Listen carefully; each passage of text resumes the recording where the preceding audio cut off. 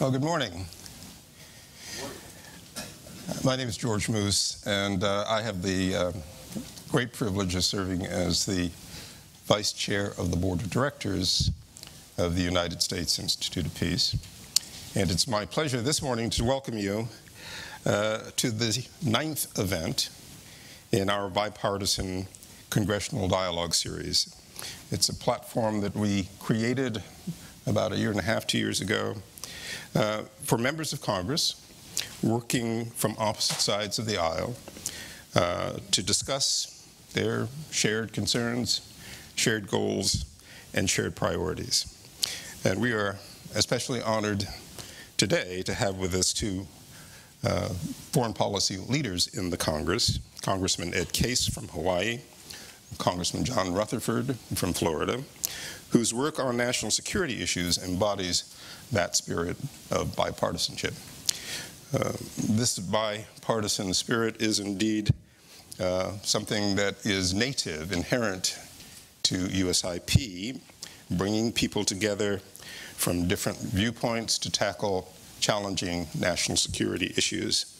It has been at the heart of USIP's mission since our founding in 1984 by the Congress as an independent, nonpartisan national institute with a mission of reducing, mitigating, and resolving violent conflicts abroad. I would like to make a special note that we have with us today 4 representatives of the U.S. Military Academy and the U.S. Naval Academy. West Point cadets Isaac Ford and Mason Lee, and Naval Academy midshipmen Juliet O'Brien and Laura Spratling. We're delighted to have them with us this summer there. These future military leaders will be working alongside USIP experts to learn peace-building techniques and to gain practical experience that we believe will be important to them in their careers as military leaders. We're grateful for their service and pleased that they could be with us this morning. The U.S. Institute of Peace has a long and important role as a platform for convening policymakers, practitioners, and experts from across sectors, political viewpoints, to tackle some of the most, we have some static going on here, I'm not quite sure where it's coming from, to tackle some of the most important foreign policy issues we face as a nation. It is that purpose that brings us together today for a discussion of China's use of economic and military coercion in the Indo-Pacific region and how to address it. Over the past decade, China has shown a growing inclination to flex its muscle on the international stage, investing heavily in countries across Asia and Africa and elsewhere, and playing a more active role in regional and international conflicts. Since last year, USIP has convened a series of bipartisan senior study groups to examine China's influence on conflict dynamics around the world, most recently with regard to North Korea and Burma. We are therefore especially pleased that Congressman Case and Congressman Rutherford, at their own initiative, volunteered to come to the Institute to share their views on this important issue. Representatives Case and Rutherford are both members of the House Appropriations Committee, and they recently traveled to the Indo-Pacific, to the Philippines in particular, to see firsthand the impact of China's growing influence in the region. Congressman Case represents Hawaii's 1st District, which, given its location in the Pacific, has a deeply vested interest in economic and security stability in Asia. His district is also home to the U.S. Indo-Pacific Command. Congressman Case also has a special relationship to USIP, having worked for the late Senator Spark Matsunaga, who was the leader of congressional efforts to establish the U.S. Institute of Peace 35 years ago. Let me assure you, Congressman Case, that we are honored to carry that mantle and to carry forward Senator Matsunaga's commitment to building peace in the world. Congressman Rutherford represents Florida's 4th District, which is home to some of the nation's premier naval National Guard, and Marine Corps installations that support the United States presence in the world, but also in the Indo-Pacific.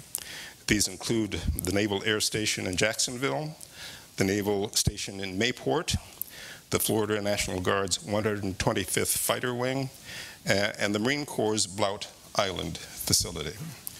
Congressman Rutherford also has a long and distinguished career in public service, having spent more than 4 decades in law enforcement. Under his leadership, homicide and violent crime in Jacksonville dropped to a 40-year low. Congressman Case, Congressman Rutherford, we are grateful to you for being here today, and we are also pleased that you have chosen USIP as a venue for sharing your thoughts about this important part of the world and the challenges that the United States faces there. For those of you who are following this event online, and we believe there are many of you, I want to invite you to join the conversation on Twitter at USIP using the hashtag #BipartisanUSIP.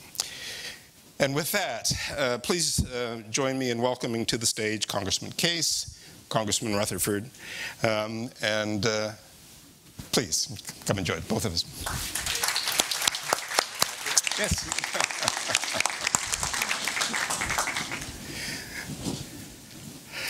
And let me first then invite Congressman Case to offer some opening remarks, and then we will be followed by Congressman Rutherford, and then we'll have a moderated conversation for a few minutes before opening it up to the audience for questions. Cool. Thank you.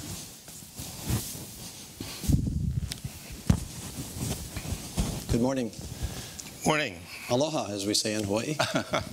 Happy summer solstice. Yes. Ambassador, Congressman, honored guests, it's a great pleasure to be with you here today. And I'm especially honored, Ambassador, that you have recognized my political mentor, U.S. Senator Spark Matsunaga. I started working for then House member Spark Matsunaga 44 years ago this summer as a summer intern. And he really corrupted the rest of my life, because here I am 44 years later representing the same district that he represented in Congress. And he had many, many interests. But one of the interests that he had was peace. And when I joined him 44 years ago, he was already well into the concept that we should have dedicated institutes that focus on peace. He advocated for a Department of Peace. And over the years, he continued to advocate for that as he got to the United States Senate. And in 1984, he realized his dream when the public law was passed that created this institute. And so I think that he would look back on what he had conceived and would have been very, very proud. And frankly, I'm honored to follow in that legacy and to be with you today. Couple of disclaimers up front. First of all, I'm completely grateful to USIP and my colleague John Rutherford for this opportunity to discuss China, but I will say up front that I don't regard myself in any way, shape, or form as a, quote, China expert, like many of you in the audience who are China experts, who have spent your lives focusing on China and are going to focus perhaps the rest of your lives, if you have a career in front of you, on China, whether it be a military career or a diplomatic career or a non-NGO career. But I do pretend to be one American who, being born and raised in Hawaii, and whose life goes back generations in Hawaii, and for whom Asia is all around me every day, and for whom, when I am in my district, Asia is actually closer to me than is Washington, D.C. I do pretend to be an American who has focused on China and Asia for a lifetime, and who has lived it, really, in many ways. And then I also pretend to be, of course, one member of Congress charged with the responsibility to make the decisions that are available and possible on a relationship that I believe will define our world for the next generation. So my job is to make those decisions. And so in that context, I think there's 2 pieces of good news to leave with you at the very beginning. First of all, I consider it very good news that the interest in China inside Congress is much, much higher than it was only a decade ago.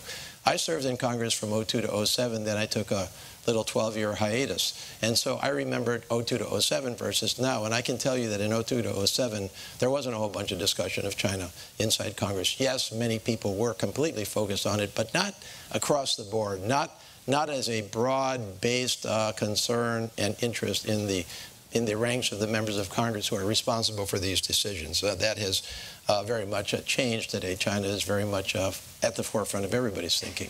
And then the second piece of good news, I hope, is demonstrated by the fact that John and I are here to talk to you.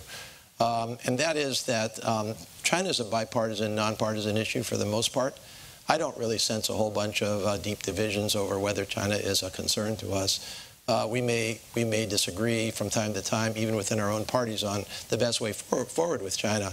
But the good news is that we all agree that we need to do something about China, contrary to 10, 20 years ago when either China was not particularly front and center, or if we talked about it, it was not particularly an area of agreement. So I do ask you to accept my remarks both here and during the Q&A as really the evolving thinking of one member, which I believe is likely shared by many members. This is what a member of Congress thinks about China. I think it's always important when we get into these discussions to kind of try to dispense with some of the base questions to set the context for the discussion. Now, I realize that by jumping through these base questions, I'm making some assumptions that you may disagree with. But I'm going to articulate my base questions and cut to the chase so that we can get to the discussion that follows. First of all, what does China want? I believe China wants to extend its power and influence as widely and broadly as it can. If it can get all the way to be the global hegemon, then that would be its goal. But its goal is to extend its power and influence as widely, as broadly as it can. And why is that? Because it believes that it is a matter of its renaissance as a great nation, a great power. It is its destiny. What will China do to get there? Anything it can. China, if anything else, is ruthlessly practical. It will make the decisions it can in the context of the times in which it operates to get to its goal. It is not particularly, handicapped by concerns over democracy, for example. Pretty straightforward, logical decision-making that is very logical and very practical. And there's good news in that, because you can usually, if you get into that mindset, try to understand it a little bit better. Maybe you don't like understanding it that way, but on the other hand, it gives you some answers to what's happening and why. What are its tools? Well, its tools are the entire toolkit. And we're here to talk to you a little bit about that toolkit. Obviously, militarily, where China is expanding its military reach as far as wide as possible as it possibly can out into the Pacific and the Indian Oceans and beyond. Economic is clearly a tool. Development, we will talk about here today. And social, cultural. Does it offer a better model to the world than democracy? That's one of the great questions of the time. What are the obstacles to China's goals? Well, the international rules-based order is an obstacle, at least if you don't want to play by those rules. And that rules-based order has served our world well over the last 2 generations. And that rules-based order is a series of agreements among nations, among peoples, as to how we conduct ourselves militarily, economically, culturally, socially, to avoid conflict. And sometimes those rules get in the way. And so that's a potential obstacle. Obviously, the strength of others is an obstacle, whether it be military, economic development, social, cultural, or the alliances that have been formed around the world. Those are obstacles. And then finally, I think we have to recognize that internal stability is an obstacle for China. We often assume that, we often make the assumption that as we go out into the next couple of generations of this choice, China will always be as it is. And I don't think we can automatically make that assumption. Neither, by the way, do I think we can make that assumption as to the rest of the world, including our country. But we nonetheless have to make our best predictions, our best guesses based on where we think this is going to be going. But we acknowledge that as an obstacle. What is China's approach? To influence the international rules-based order to its own direction, and or to replace the international rules-based order with a China rules-based order. And when I say that, I switch the hyphen from rules-based to China rules-based order. What is our response? Well, obviously, it's still developing. That's what we're talking about here today. How do we address China's goals and means. I think we have been slow to see the reality of China. I think we hoped and believed and thought maybe that extending that rules-based order to China would incorporate it into that rules-based order and would lead to a more peaceful world. I think obviously at this point, maybe it's not so obvious, but it's my conclusion that China kind of cherry-picked on that one and took the best of the rules-based order, and then when it didn't like the constraints of that order, went another direction. South China Sea would be the best example of that. So we're still developing on our response, but obviously some areas are strong and must remain strong. Our military is the best, and by our military, I mean not just the United States, but our allies in the Indo-Pacific. Anybody that has ever taken a look at the Indo-Pacific knows how well and how hard they work to preserve the rules-based order in the Indo-Pacific, and free and open navigation, for example, which is so important in that area. And that is a completely compelling reason for us to continue that support. Our response needs to be economic. I consider, just to be upfront about it, the withdrawal from the TPP to have been a mistake from that perspective. I think that we need to revisit that in some way, shape, or form. And then obviously we have other responses, including one that we tend to overlook, which is a cultural response, because most countries in the world would prefer the culture, I believe, that we have offered to the world, the democratic approach to life over the Chinese version, but they won't, if they have no choice, take that over an insufficient response from the perspective of their own goals, which is the dilemma. What is the outcome of all of this? To be determined. These are choices that face us today. In fact, I would argue that the choices that we make with respect to China, as I said earlier, will determine the next 2 generations at least of our world. How we work through these choices. I think our goal needs to be to accommodate China's legitimate goals within a rules-based order internationally, to incorporate them but always from a position of strength. I think we need to pursue really a multi approach of maintaining our strength in these areas as much as we can, as well as obviously always maintaining very strong and open lines of communication, critical to do that. And we're seeing in real time with Iran the consequences of letting communication lines lapse when you get to a crisis point. So with that, I've talked too long, and I'll turn this over to John and to your questions. Thank you. Thank you. Thank you very much. Thank you very much. And first, let me say, Ambassador, thank you, and thank you to USIP for this opportunity to come and share, particularly this opportunity to come and share with my good friend Ed Case from Hawaii. You know, although geographically our districts are about as far apart as you can get, still be in America, we are not that far apart. And our opportunity to go to the Indo-Pacific and observe some of the going-ons there, I think really has helped build a great relationship between the two of us who are so far apart geographically. And I have to tell you, you know, as Ed said, I'm not a China expert. I'm not an Indo-Pacific expert.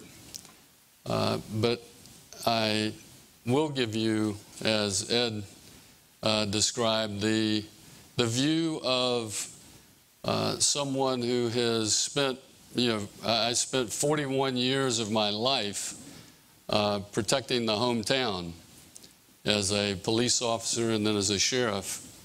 And that was a tremendous calling and opportunity. And now it's an honor to be in Congress and now have this opportunity to protect the homeland. And trust me, it won't be for 41 years. But it is a tremendous opportunity. And on our recent tour of Southeast Asia and the Pacific with military leaders, I have to tell you, I was alarmed at what I saw. China is tightening their grip on our allies in the Indo-Pacific. China is a true peer adversary, I believe. I have great concern for our ability, the military, to be able to do their job against such a formidable peer adversary. Just this week, the Wall Street Journal had an article detailing how China and Russia are attempting to move into Afghanistan as we withdraw. In South and Central America, China continues to make strategic investments, causing instability and increasing China's resources and power. Had an opportunity, I was amazed. I had a codel down to South America and went to Suriname and Guyana. And I was quite surprised that the Chinese had already been there. And I suspect that a lot of their attention to South America is the fact that an oil reserve of 44 billion barrels has been located off the coast of Guyana. And so they truly see opportunity in South America. And they are building a peer military power that threatens to compete with our American armed forces. And as one who believes strongly in President Reagan's statement that peace through strength, I think is very, very important to keep in mind. And I know in the Indo-Pacific, when we had a briefing from Admiral Davidson, I was amazed to see the imbalance of military power in the South Pacific. Their surface vessels were already, I'm not talking about 2025, which there's some even more amazing projections. I'm sorry, 2045. But today, they have 3 times the surface vessels that we have. They have 5 times the subsurface vessels that we have. 3 to 4 times the number of aircraft that we have. And one of the statements that concerned me most was when the Admiral said, yet we have the technological advantage. And you know, being a bit of a World War II buff, you know, one of the things that concerned me about that statement was that was exactly the way the Axis powers felt, not Germany particularly, that they had the best technology, and they did. They had the best planes, the best ships, the best artillery, had the best of everything. What they didn't have was the industrial might of the United States. They couldn't shoot us down quick enough. They couldn't sink us quick enough to win the war. I fear we're making the same mistake that Germany may have made in World War II, and that was an over-reliance on technology. The Chinese are also stealing our intellectual property, implanting their flag around the world. I'm sure you've all heard of the Road and Belt Initiative, and the scary part about this is how quiet they are about it. Most folks I talk to who haven't studied the issue specifically are shocked when they discover China's quiet aggression in the Indo-Pacific region. As many of you know, China is methodical, if nothing else. They learn from their mistakes, and they have the type of political system which allows them to work for the long game. If you look at the Belt and Road Initiative that I mentioned earlier, they are planning a future where Chinese, not U.S. leadership, is assumed. We as a nation and as a Congress have to understand how this would change the core underpinnings of our global structure and norms of conduct. China has even gone into the developing nations of Africa and Asia to buy influence from governments who are desperate for the financial support that China is willing to provide. That's why they were in South America, going to Suriname and Guyana and these other areas. Some of these countries have no other option if not the United States. And that's why it's important to have dialogues like this to show our allies in the developing world that the U.S. is ready to take on these challenges. During our trip, I made certain that everyone that I spoke to understood that I believe when the President says America first, he does not mean America alone. But we have to make sure that America is strong economically, that we're strong militarily, and that we are aggressive with our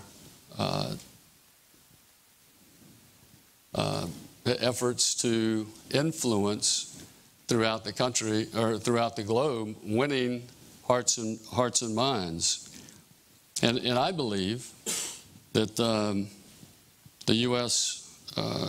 IP plays a key role in raising that awareness, which is one of the many reasons I support this organization strongly. And again, I want to thank you for having us here today so that we can discuss more our conclusions from our trip abroad.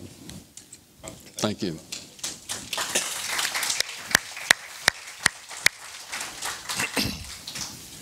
Thank you both for setting the table for a conversation that could go on for much longer than the time that we have allowed to ourselves.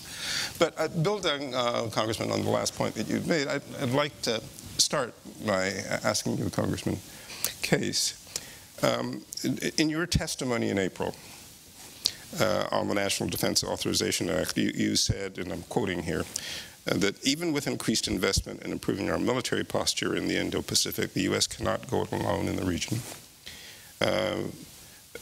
Peacefully integrating China into the existing rules-based regional order, which you talked about, requires the active cooperation of partners and countries. Could you say a bit more about what you think the U.S. approach should be in the region beyond, obviously, the importance of maintaining a strong military posture? Sure. I mean, we are not going to address China over the long term alone. That's what John just said.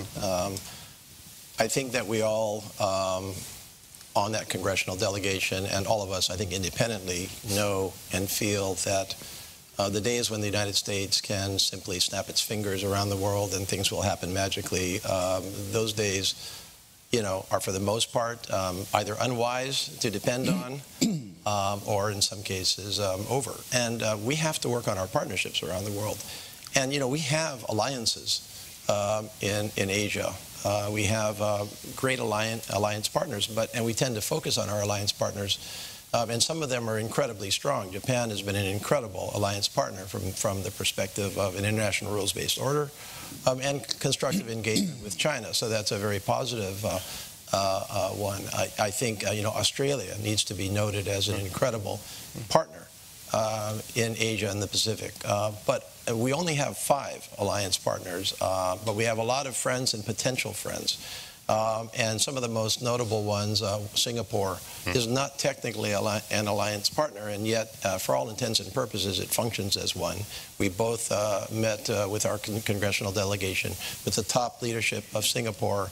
And, you know, all of these countries are in a very difficult situation where they are, their largest economic partner is China, which of course China wants to foster, but their largest strategic and defense partner is the United States. So imagine that you're that country. That puts you in a little bit of a bind. Australia, same thing. You know, I could go right down the list. Vietnam, to some extent, the same thing. But they want to align with us. They want to be our strategic partner. They don't like having to be put to this choice, and they certainly don't like to be in a situation. They don't want to get to a situation where they're both the largest economic partner and the primary strategic partner, and you know, China is their biggest defender in the world. That's not where they're trying to go. We have to realize that. We have been inconsistent, I believe, in our focus on those alliances and on those friendships. So the alliances need a lot more strengthening. Some of them are not doing as well as others. The Philippines, for example, is our alliance partner, and yet a pretty inconsistent, response from the China perspective with the Philippines. It needs a little more attention from us, and that's probably one of the reasons why it has flirted a little bit more with China.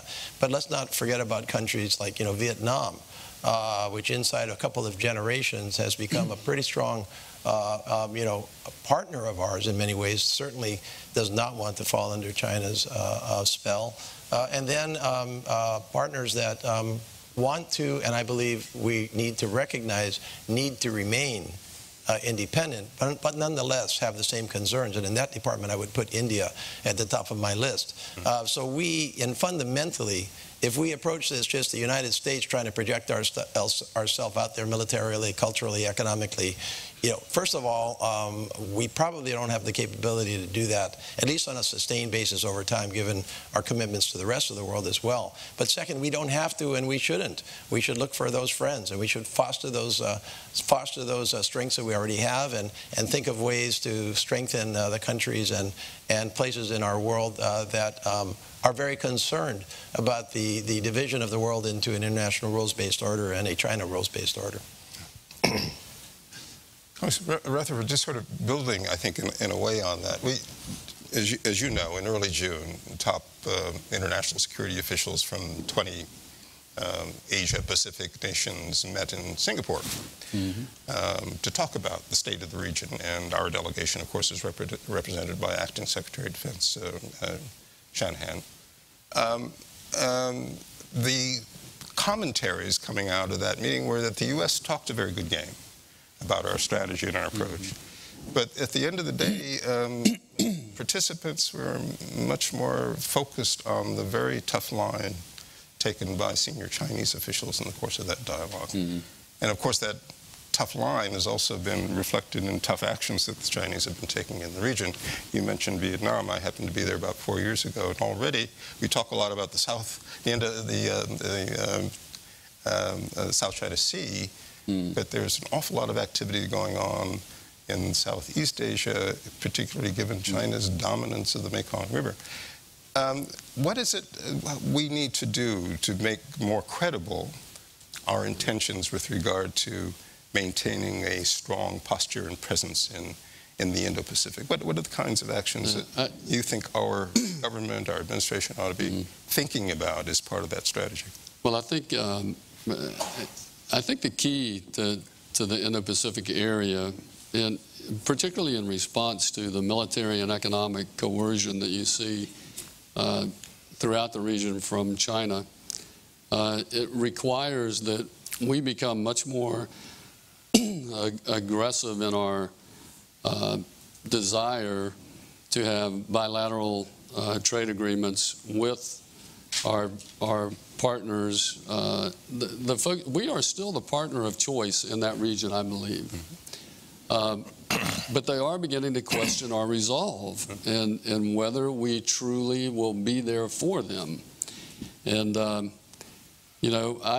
I sort of think we took our eye off the ball in that region, focused too much on, well, maybe not too much, but I shouldn't say that, but the focus shifted to the Middle East.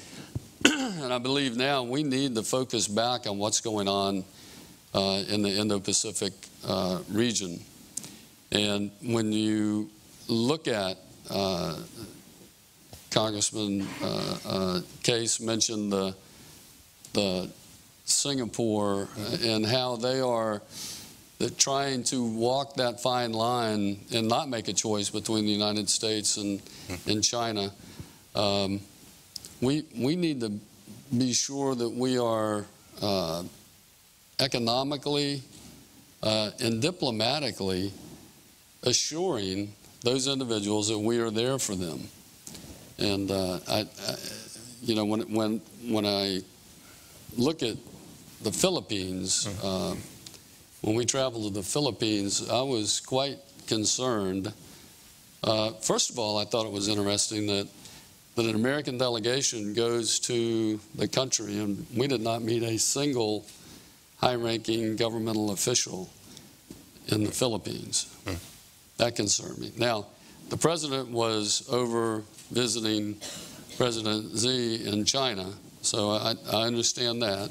And they did have an earthquake up in Luzon, but I'm really concerned, and I will tell you, when you look at what's going on with Subic Bay, I think that's going to be the telltale sign for the Philippines, because while we were there, we're looking at Subic Bay, and the military, I should say, in the Philippines is very close to the American military, very close. But I have great concern about the president, who they are in the process right now of leasing or selling Subic Bay in the shipyard to either a Chinese consortium or an American consortium. And our diplomat there believes that we still have preferred member status who want to do business with us. So I think the telltale sign is going to be what happens in Subic Bay. That will give us a greater indicator of what direction we're going to see the Philippines go. And I'll close with this on this question. I think we rely too much on carrier task force diplomacy. I think we need the Clark airfields. We need the Subic Bays. We need to have a presence, I believe, on the ground and helping with the economy of these countries, particularly those like the Philippines that have a real tendency, I think, toward China. Well, thank you. I have a whole raft of questions I would love to ask, but we promised our audience would give them a chance to pose their questions, and we also may be getting some that are coming to us from our those who are viewing, following this online. So let me open it to, yes, I see hand right here in the middle row. Yes, that one. Thank you very much. Please introduce yourselves briefly and make your questions brief. I'll try to make it brief. Mark Miller, International Trade Advisor, mostly focusing on Central Asia. Countries like the Central Asia and Caucasus countries want U.S. investment and assistance, and they understand that the Belt and Road Initiative does come with a price tag. It ultimately, in some cases, threatening their sovereignty. However, for many of these countries, Belt and Road Initiative is the only game in town.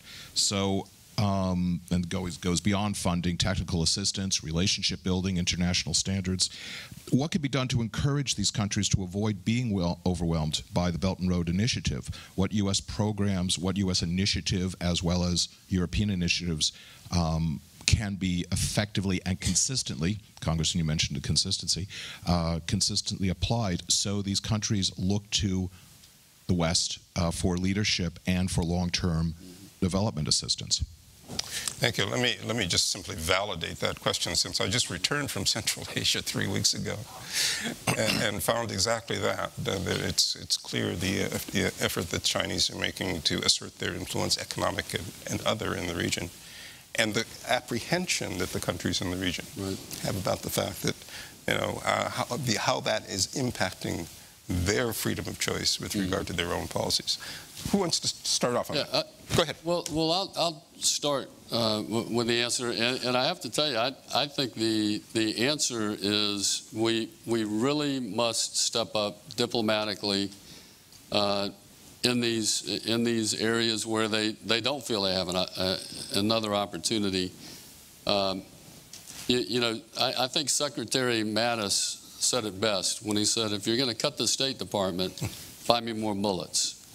I think he was absolutely right. We quote him often. Yeah, I do as well, because I think he's spot on with that analogy. At the same time, we need to start bringing light to the economic coercion that China is using throughout the world. Most folks have no idea how bad it is, and actually what the Chinese are doing, not just in tariffs. Those people see. What you don't see are the non-tariff barriers to imports and exports that they do. For example, when South Korea put the THAAD missiles in, China responded very aggressively. But nobody saw it, because what they did was the company that provided the land in South Korea for those missile sites actually had like little convenience stores inside of China. They're all gone now, because they ran them out of business by saying they had fire code violations and other things. Nothing to do with what you would typically think. They put tariffs on them or something like that. It's these regulatory methods that they use to really harm these companies, and unless you are really on the inside, you're not going to see what's going on there. Yeah. Do you want to? Well, I think I agree with Congressman Rutherford. First of all, I believe that the reductions in the State Department over the last couple of years or longer need to be reversed in the big time. So I think diplomacy needs to return to the forefront, number one. Number two, we forget about the credibility and validity of our soft power when we do project it. So these are areas, for example, the Peace Corps, to bring the Peace Corps back. The Peace Corps, we have forgotten the incredible contributions of the Peace Corps to the world over the last half century. And so, many countries that are directly in the line of fire, so to speak, we don't have Peace Corps there anymore. Why not? Not only is that good for those countries, but I think it's good for the world. So that's number two. Number three, in terms of Belt and Road and economic coercion, completely agree again with the analysis. Again, China, ruthlessly practical. This isn't just about the redevelopment of those countries. It's about dependence. It's about a military option. So when China goes around the world helping countries build ports, do you think it's only to build ports for those countries? I don't think so. Build airfields? I don't think so. So, what do we do about that? Because you're correct that those countries, in many cases, have no practical choice, because the means and the approaches that were taken consistently since the Second World War to offer development assistance throughout much of the world are lapsing, number one, and number two, the needs are so much more overwhelming, and China holds out that carrot and says, I'm the only game in town. You're one of those countries. It's a hard deal to turn down. Now, query whether that's sustainable on China's part. Obviously, they've had problems with the Belt and Road, as they've said so themselves, and they have actually looked for partners from the rest of the world to come in and help them out with this in cases. And so I think that's a sign that maybe they can't pull this off forever and ever. But that doesn't mean that we shouldn't be out there doing it. So in that category, I think we've got a lot of eggs in the basket of the BUILD Act, and whether we can make that work. We're obviously way early in the implementation of the BUILD Act, but we have essentially said this is our response. So can we make that work or not? I think parts of it can work very, very well. If we sustain it, if we fund it, and if we back it up. There are parts of the BUILD Act that I think still leave big holes in what countries need. For example, infrastructure projects for which there's no real economic return. Right. Those are gaps still. And I will close by emphasizing one thing you said, which is us with our European partners. And I would broaden that, by the way, to say other countries like Japan, which is very, very much focused on foreign investment and development assistance, not only because they think it's the right thing to do in the world, but because for them it's part of their basic strategy of maintaining independence. from China over time. And so we need to be partnering with the rest of the world in order to develop a credible alternative to what China has offered, even if China's offer is an imperfect one with a lot of strings. Other questions? Yes, over here on the right. Hi, Isabella Paternostro, Department of State, Bureau of East Asia Pacific Affairs. So how does U.S. Congress planning to address China's military coercion and balance them, per se, without risking our economic ties and isolating the Chinese Americans who live here in the U.S.? That's an excellent question. You anticipated my closing question, but it put it in a bit of a broader context. I mean, our agenda with China is deep and complex. We have issues of economics and trade. We have issues of security. We have issues of China's increasingly repressive behavior inside of China.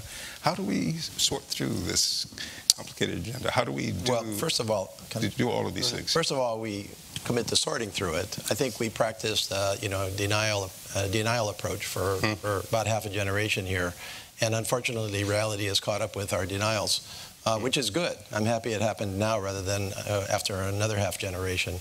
Your point about Chinese Americans, frankly, I sense absolutely no, disagreement with Chinese Americans with the overall concern with China and with the direction that our country has to take. So I don't share that concern. I think Chinese Americans understand perfectly what's at stake here and want our country to succeed and prosper in the world. I think that we've already ticked off a couple of the things we have to. First of all, absolutely, we have to maintain our military strength and partner with other countries in the region on strong military. Our ties with countries like Australia need to be maintained and strengthened. John is exactly right on the Philippines. We need to make sure that relationship goes well. That's key to a lot of this. I already talked about new military alliances. But again, the projection of other forms of influence into the region needs to be returned. Diplomatic, economic, cultural, social, across the board. We've got to take a really cohesive overall approach. Not any one of these areas is going to work over time. It really has to be all of these areas at one time.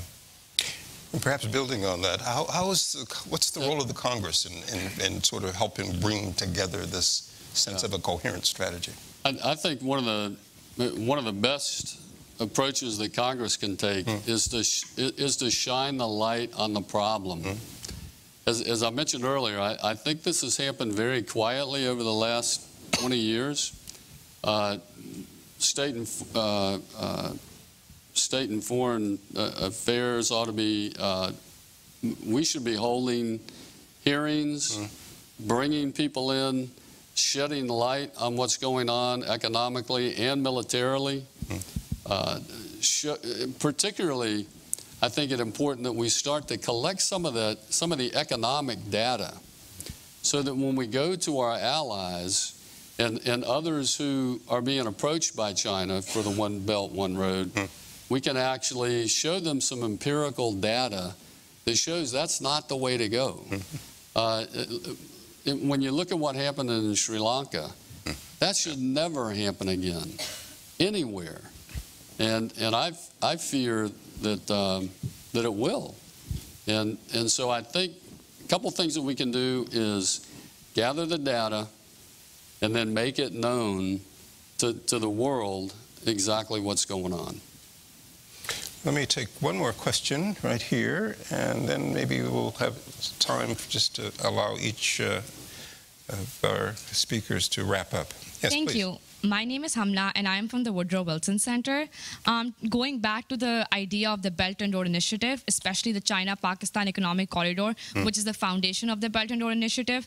Being from Pakistan, I do see the effects of the Chinese influence within my country, not only economic effects through development, but also social and political influence. My question is born out of concern because a lot of Pakistanis support this Chinese development and Chinese political inclusion as a retaliation to the United States. And because of the drone strikes we've had, and generally our relation with the United States has been very problematic in the past few decades at least, especially after the Afghan war. My question is that how can the United States bring Chinese allies on the table, such as Pakistan, and make them feel like they're also, that the U.S. has better intentions for them than China does? Yeah. There's another relationship that is fraught with complexity, our relationship with Pakistan. But it figures very prominently in this whole conversation about how do we, at the one time, strengthen these relationships with key partners in the region, even when we have some significant issues in our bilateral relationships. I'm sorry, John, you want to? Oh, go ahead. I think you have to leave the door open and the lights on, for starters. Yeah. You know, history has a way of surprising you. And you need to be open to opportunities. The U.S. relationship with Pakistan has been a troubled one, and I regret that as one member of Congress. I don't see any reason why we should have that relationship with Pakistan. You know, obviously it has to do with, you know, regional differences and India-Pakistan rivalries and you know, past, you know, alleged wrongdoings by any one of a number of countries. So if we're going to live in that past, then it's going to be hard to get over that. But if I believe that Pakistan does not want to be dependent upon China. I believe that Pakistan does want a relationship with the United States, and that's a pretty good starting point for a better relationship. After that, it's hard work, because obviously Pakistan, like many other countries, although not in the same dire straits as many countries that absolutely have no choice but to accept Chinese offers if they have no alternative. Pakistan has its own resources, obviously a great country in its own right, with a lot of, you know, economic ability and potential. Nonetheless, everything that I said about you know, the choices that we face with China applies to Pakistan, and so I think that I think it just needs a lot of work. But I would be optimistic on that if that work was devoted on both sides. I'll take that as a clear plug for renewed and reinforced diplomacy for the entire region. Yes, Congressman, did you want to respond to that at all? I would just go back and add what I mentioned earlier, and that is, I think the importance of educating Pakistan and ourselves, quite frankly, because I'm not sure how many Americans really understand the coercive nature that China is employing through all these relationships. And I think the best thing that we can do, and I think Congressman Case is absolutely right, let's talk a little history. Let's talk about some very recent history. And what has China done with the relationships that they've already built, and that they're folks that they're dealing with now? And when you see what they've done with Japan, with South Korea, with Taiwan, what they want to do in Hong Kong, what they're doing in the South China Sea, I think the more we illuminate for their potential partners, the more they'll understand that they're bad actors, and that's not necessarily a good way to address the issues that they have internally, and that it would be and I think it also goes to a cultural sale. You know, one of the things I'm most proud of, I think, as an American, is the fact that we truly go in so people can have freedom. We don't want to rule their country, run their country, occupy their land. That's not our mission. I don't see America going in and taking a Sri Lanka port, you know, because they can't pay their bill. So I think the more we can illuminate the strategy that China has, I think fewer and fewer people will be drawn in by it. And as you pointed out, this aggressive Chinese behavior extends well beyond that. You talked about Latin America. I have, since most of my time has been spent in Africa, I see it very, very evidently in Chinese activities there, and regrets on the part of many African countries about some of the deals into which they have entered and only belatedly have realized what some of the implications and consequences are. So the idea of illuminating the consequences and the implications of these things, I think, is very important. I guess we sort of have come to our last minute here, and I wanted, since you're both members of the Appropriations Committee, I wonder, from that perspective, whether there are particular initiatives or ideas that you believe can be proposed or furthered through your work in the Appropriations Committee that would go to some of the elements of your strategy for how the U.S. ought to be approaching the region. Yes, I believe there is. And, you know, I would focus and try to get my colleagues to focus, and I think we are, on the issues of, you know, building up our military. Folks, our military has been in pretty bad shape. Secretary Mattis said out of 31 Army brigades, 5 can fight tonight. Now, I think that's improved over the last couple of years, but 5 can fight tonight. That means they have all of the equipment, the training, the support that they need to be successful on the battlefield. Not because we want to use that military might, but because with that military might and with our economic might, we are much more effective diplomatically because we're able to assist our partners instead of leaving them to you know, China's influence.